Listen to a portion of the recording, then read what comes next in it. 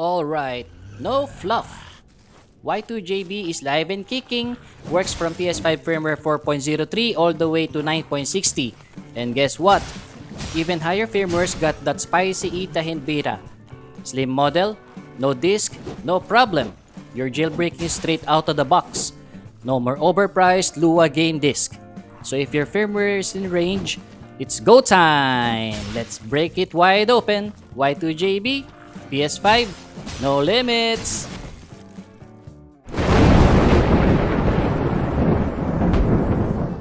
First things first, welcome to the channel! Let's kick things off by making sure your PS5 is offline. Turn off that internet connection before we dive in. Head into settings, scroll to system, and make sure system software update and settings is turned off. Next up, go back to system settings, head into power saving, and turn off all options under features available in rest mode.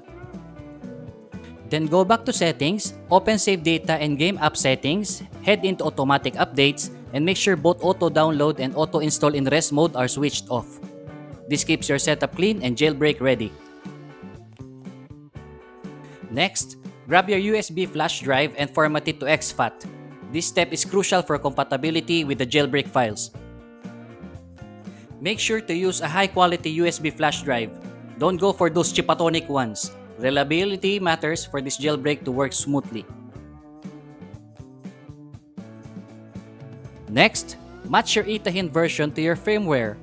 If you're on 4.03 to 8.20, grab the Itahin.bin file as shown in the video. And as for higher firmwares 8.40 to 9.60, check out the public beta test of Itahin version 2.4, available via the official Discord link below. Just a heads up, this beta won't last forever, so we'll need to wait for the official Itahin release. Big shout out to Lightning Mods and this team for making this possible. Show them some love and support.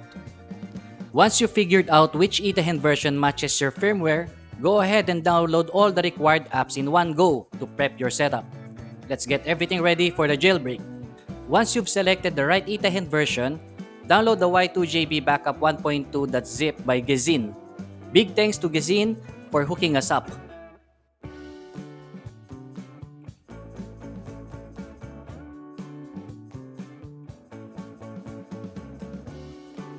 Next, download Netcat GUI version 1.3, essential for sending payloads. Big thanks to Modded Warfare for sharing the link. Another big shoutout to Gezin. Make sure to grab the Y2JB source code as well. Absolute legend.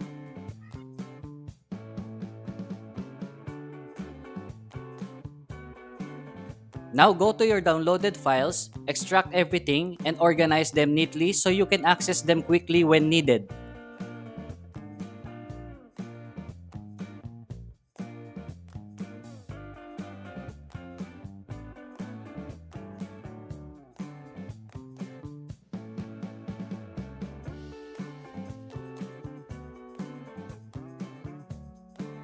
That's everything you need to complete your jailbreak setup.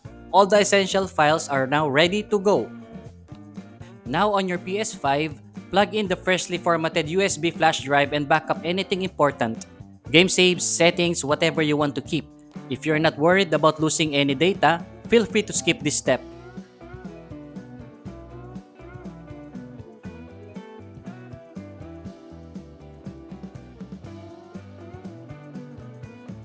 Once everything's ready with your backup setup, hit backup to start the process and let it do its thing.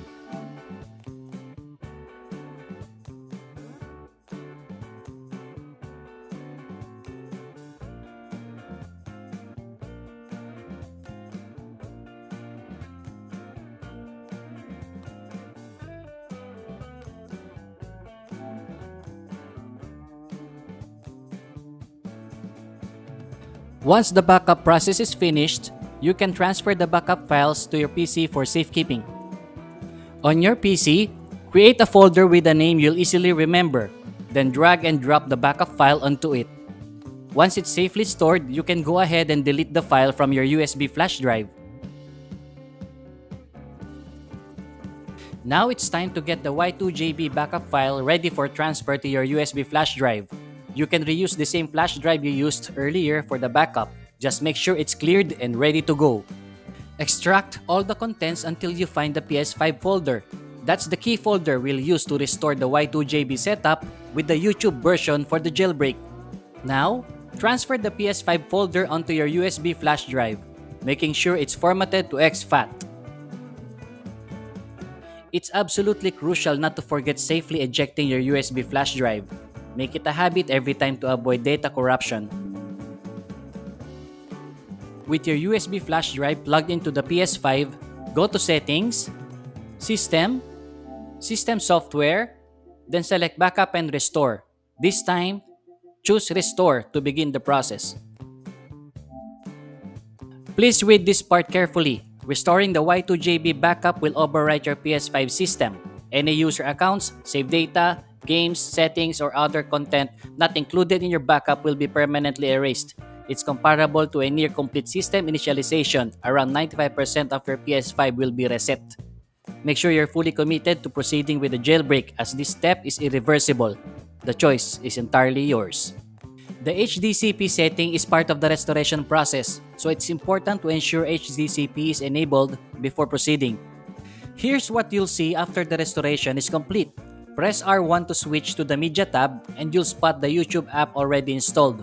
But before launching it, we need to configure a few things to ensure everything runs smoothly.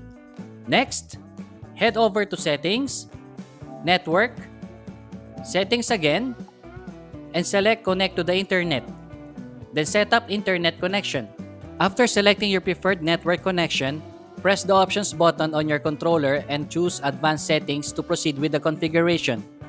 It was already configured when I arrived, but if nothing has changed on your end, you can manually set the primary DNS by switching to Manual and entering the address provided in the video. After entering the DNS address and attempting to connect, you might receive a message indicating that your ISP is blocking the connection.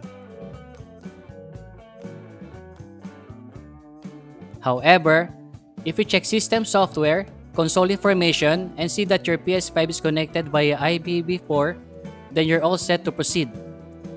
Just make sure your PC and PS5 are connected to the same network. Now back on your PS5, launch the YouTube app. Once it loads, it will prompt you for the JS file. At this point, switch over to your PC so we can proceed with injecting the payload. On your PC, prepare the necessary files. Start by launching Netcat GUI and position the window wherever it's most convenient for your workflow. Now, open the Y2JB main folder and locate the laps.js file. We'll need it for the next step. You'll find the laps.js file inside the payload folder. Just navigate there to access it. Alright, the first step is to drag the laps.js file into the payload file path section of the Netcat GUI, then drop it there.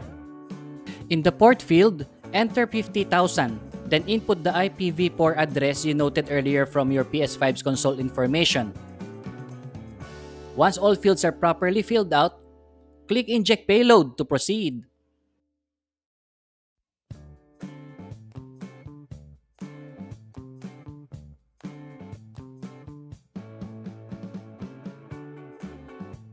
Once you execute the injection of the laps.js file, here's what will happen on the PS5 side. This next step is critical and applies specifically to PS5 consoles running firmware versions 8.40 to 9.60. If you're on a lower firmware, safely skip this part. For PS5 systems running higher firmware versions up to 9.60, you must inject kstuff first. Attempting to start with the itahin file will not work. This step is essential for proper execution. Once you've dragged and dropped the kstuff.l file into the Netcat GUI, update the port number to 9021 while keeping the IP address unchanged.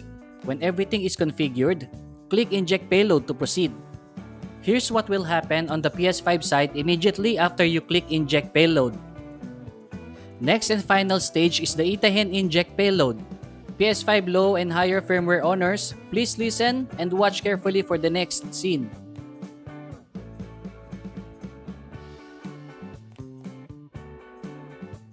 Same drag and drop procedure applies. Firmware 8.40 to 9.60 grabs the itahin elf file. Firmware 8.20 and below grabs the itahin 2.3b bin file. Just a reminder, Itahin.elf for higher firmware PS5s is still in beta and must wait for the official Itahin 2.4 release. After injecting the correct Itahin via Netcat GUI, this should appear on your PS5 right after clicking Inject Payload. If it fails, you may have used the wrong file or hit a bug. This is still new. Just restart and try again, making sure your Itahin matches your firmware. Just to be sure, let's check and confirm the jailbreak. I'm on 8.40 and injected the Itahin 2.4 beta, which will expire soon. Big shout out to everyone working behind the scenes. Thank you for sharing your resources, respect, and salute. I highly recommend using a 2.5 SATA external SSD with at least 250GB, formatted to Exfat.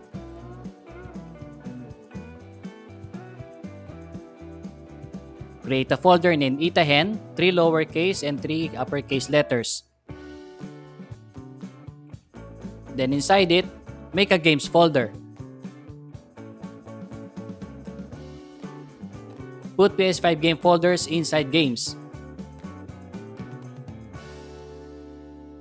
Drop PS4 package files directly into the root of the drive.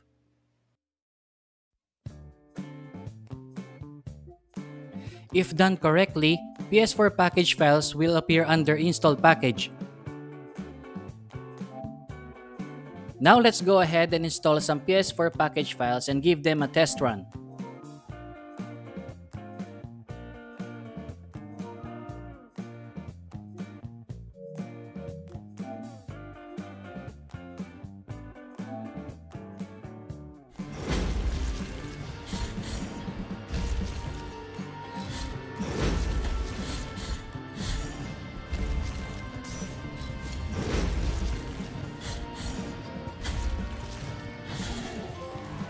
PS4 games running great, and I just scored my first ever boss kill.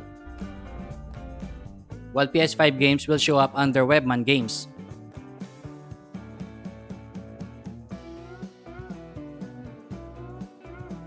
Now, let's give it a try. I highly recommend disabling internet right after jailbreaking your PS5. Only enable it when needed, especially if you can connect to IP address 62.210.38.117. This helps prevent YouTube from auto-updating. Also, install Store, Items Flow, and PS5 Explorer offline. I've got tutorials on my channel, just search for them. If YouTube starts downloading an update, it will resume once you go back online. That means you'll need to restore your Y2JB backup again, like I had to. If you can't access the blocking IP, follow my recommendations. Otherwise, you'll keep restoring backup files. At least with the tutorial shown in the video, you'll be able to start jailbreaking and get a solid head start playing your backup games. And that's a wrap for my Y2JB tutorial. Hope it helped you out even just a little. Don't forget to like, subscribe, and drop your questions or anything I've missed in the comments below. Thanks so much for sticking around till the end. Catch you in the next one. Peace and love!